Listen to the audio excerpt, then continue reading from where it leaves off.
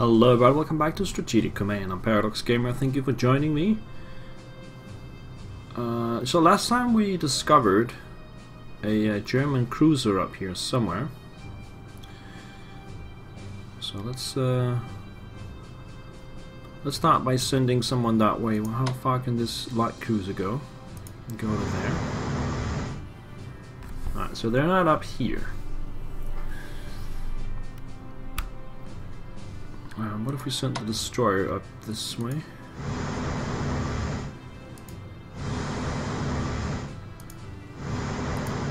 There's nothing there either.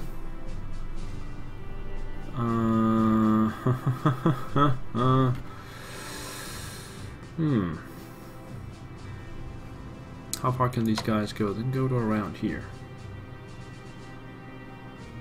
Go to here.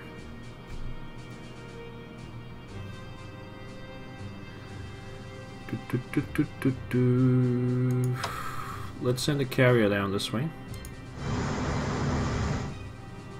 and then scout around. Oh, we got something there. Can I reach that with any ships? No, unfortunately not. Is that good or bad timing? Well, I could bump into it with the destroyer, but I think we'll just attack it with the aircraft. 5 damage! Wow. And another cruiser comes into sight. Right, let's bring up the other... I think we found the Navy. Let's bring up the other carrier. 4 damage. Let's take it out. Heavy cruiser, battle cruiser actually destroyed. Now we have more carriers. Let's attack. Oh, it's too far away, damn it. What about the other one? Where is it? Take it to here. It's out of range, unfortunately. Right, so let's shield them with some battleships, maybe. Bring the battleships up front.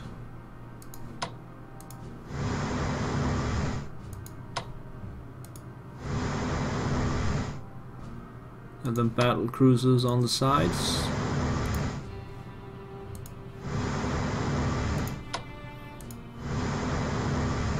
And then a heavy cruiser. And a light cruiser, and another light cruiser.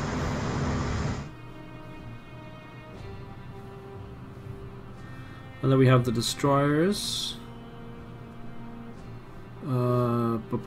They should get out of the way, actually. Let's just put one in the back here, and this one in the back here. And then we have the artillery should move down this way, and then we have the battleship here. It's dangerous to be on my own. I think I'm gonna send it in behind Ireland. This destroyer here will reinforce it. This destroyer will reinforce. The sub is ready. Let's send it out this way. And then these destroyers, I'll just send them back to safe waters around there. And we have... that's it, I think. Alright, so in the med, we're sending this submarine out as well. And we want to see if we can destroy that submarine.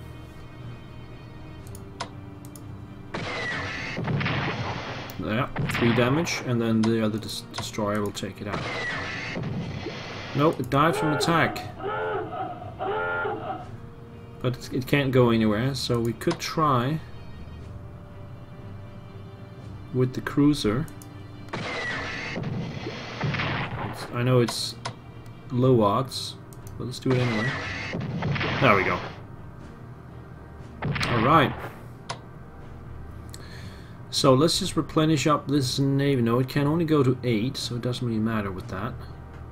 Let's start sending the navy out then.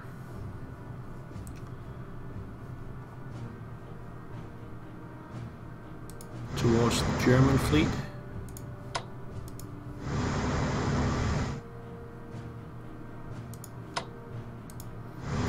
One carrier, 2 battleships, and then I think we'll leave the rest in here to hunt for transports, or maybe send the destroyers out to hunt for submarines.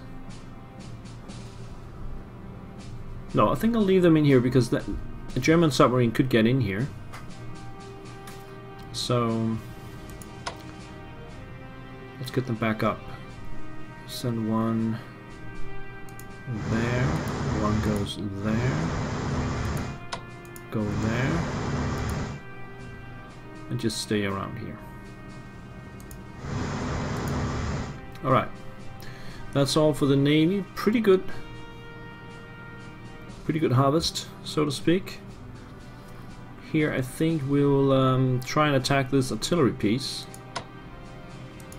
Let's take these guys in the back first because they've got the best morale. Actually, this one has the best morale. Send it up here. Enemy contact. I still got the attack though.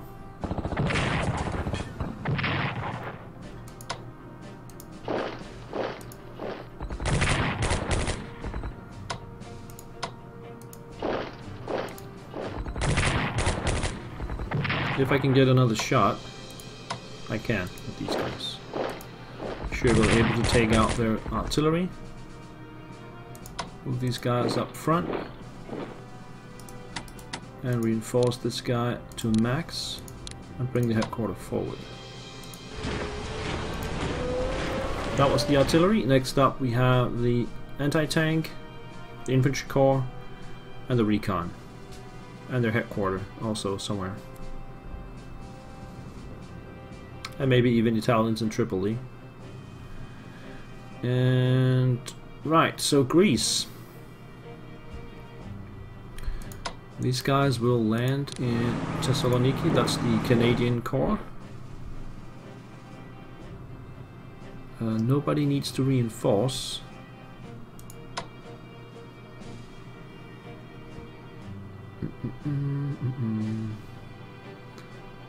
These are the British. Yeah, we might as well attach this one as well. And we should really get a British headquarters down here. I'm thinking about bringing the one in England because it's not really doing anything here. So that would be transported as well. You know what? Let's do that.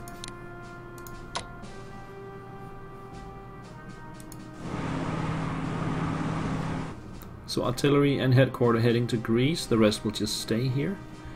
We also have the naval bombers.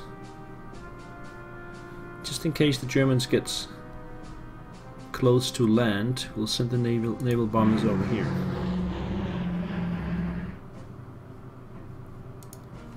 Let's go back to Greece.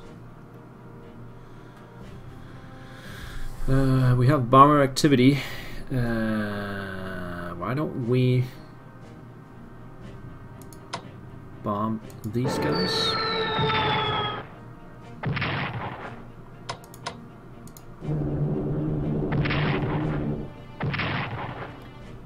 And then hit them with the Greek army. Boom. Nice.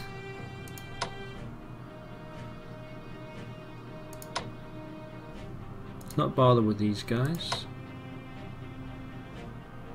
So I think I'll send this army back up this way. Maybe even up here.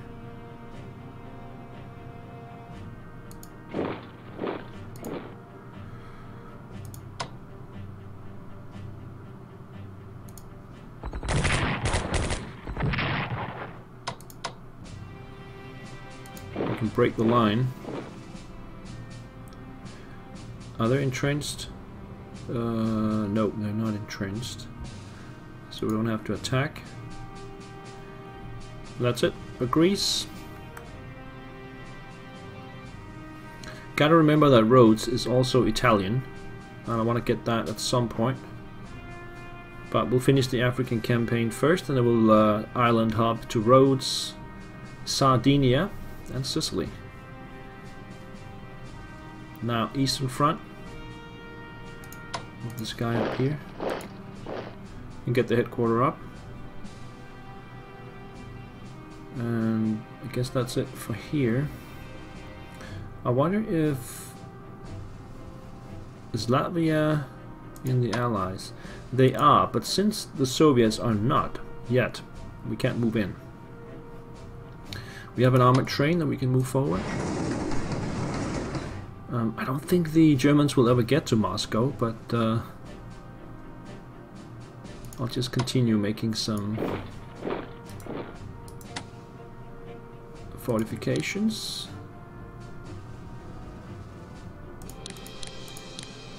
There. Okay. So, points wise, we have 253 for the Soviets. I'm actually thinking starting up infantry weapons level 2. We're gonna need it at some point. So why not get that going? That's most of our points. The Americans, they can't really start up anything except for advanced subs, and I'm not gonna do that. So they're just gonna save up their points. And the Brits. We got 325. I could either start up advanced aircraft because I'm gonna need that, or I could build some units. I think I'm gonna start up advanced aircraft.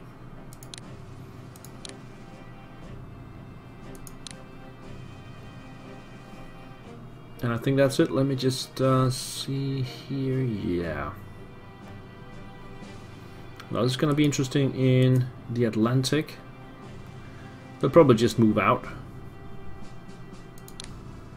Find somewhere else to be. USSR prepares for war.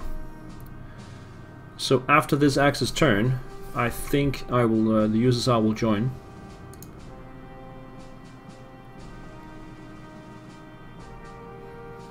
UK develops anti-submarine warfare level 1. That's helpful. And also infantry warfare level 1. That's very helpful. And logistics level 3. And production technology level 2. And USSR develops command and control level 1 just in time. And collects 300 points now. Almost 400 for the UK, getting 44 from the US, who hasn't entered into war mode yet. Now the Axis turn.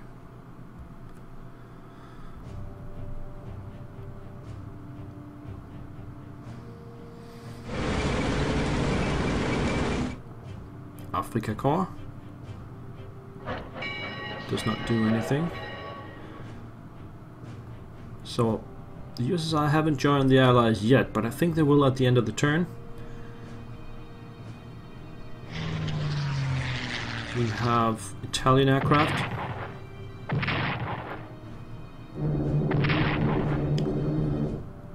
Here comes some German armor.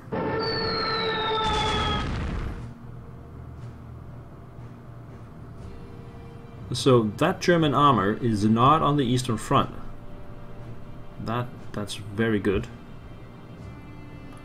We can fight it down here. The German infantry keeps attacking. They're simply not strong enough to break through those fortifications. These fortifications were planned before the war. In a very good place. Italian armor. The Italian armor is not upgraded, so it's not really that dangerous.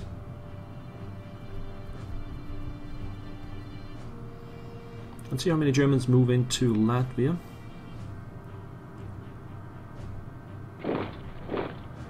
We're getting ready to go east. They know they can move in next turn.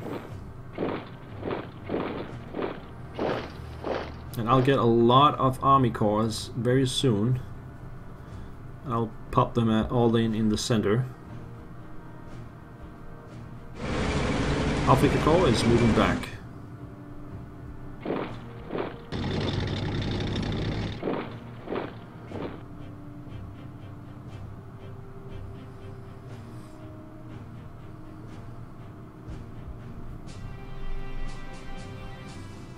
We're still pushing in Greece, and they've got a lot of units.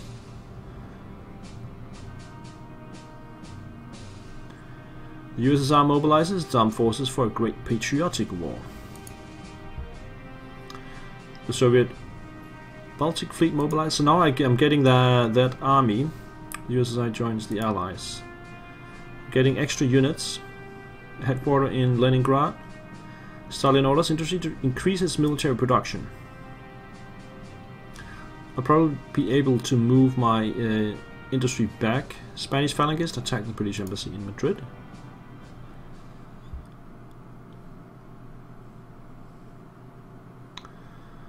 This is really good. I think that's a good time to get the Soviets in. July 41 is actually just about the same time as in real life. Submarine in Norwegian Sea. So here we go. The enemy's advance is threatening our industrial resources in the Ukraine, and without these resources the war could soon be lost. It is therefore vital that we transfer technicians and machinery to the Urals, where the new factories can be built to continue the war effort.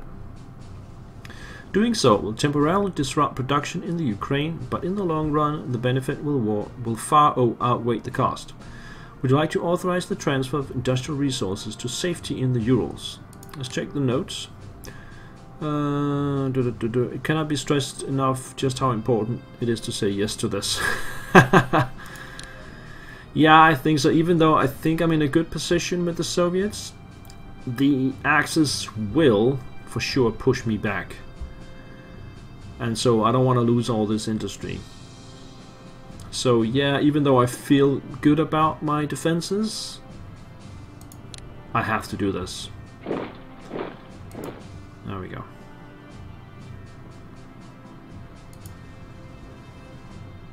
And so of course I'll have a momentarily less industrial output. Anyway, the headquarters says, with the enemy advancing into the motherland, it might be wise to take steps to install harsh discipline in the army to increase our soldiers' fighting spirit and prevent desertions. At the same time, we should increase the size of the NKVD to ensure that justice is meted out on any who disobey orders and desert. Imposing discipline in the Red Army will cost us 25 points and will provide our forces with a one-time morale boost of 25%. Would you like to say yes to imposing harsh discipline to increase the Red Army's efficiency and struggle to halt the enemy's advance? Yeah, I could really use that 25%.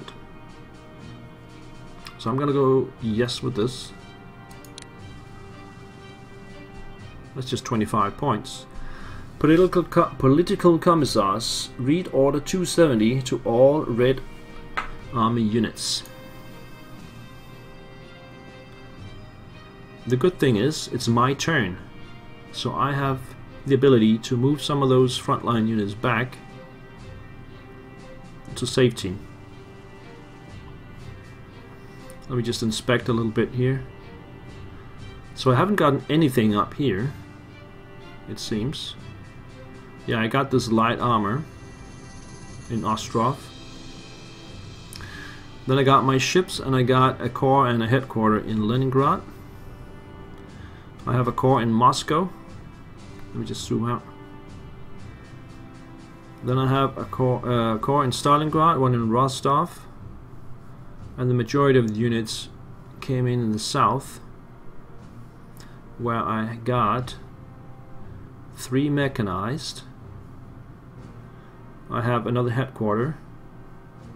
I got fighters, bombers, some light armor, and some extra army corps as well. So I think my southern front is looking pretty good.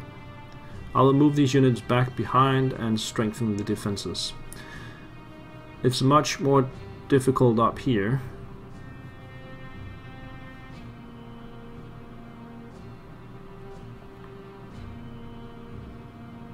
The guys in Minsk are heavily outnumbered.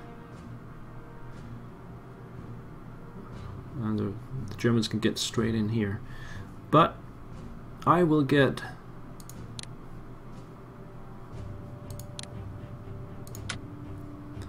Let's see. July 3, I'll get 2. So that's next turn. Almost got them this turn. And then the turn after that, I will get another 2. And then I think 2 turns after that, I'll get another 3. So a total of 7. And of course, I will put all of those up around here, where I could also use another headquarter.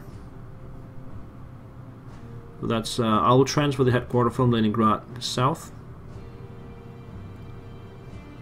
Maybe some of the armies as well. Yeah, I will transfer that headquarter down to Polotsk area. So we'll have 4 headquarters, 2 in the south and 2 in the north. What about the German Navy? What happened to that? It's out of sight again. Probably went south, so I will expect it to be somewhere out here. I'll send another scout out just to see if I can see it. And then that was the sub up here. Yeah, I think it's looking pretty good, and I think it's time to put in a break. I'll be back with Total War on all fronts next time. Thank you guys for watching. I'll see you around. Bye bye.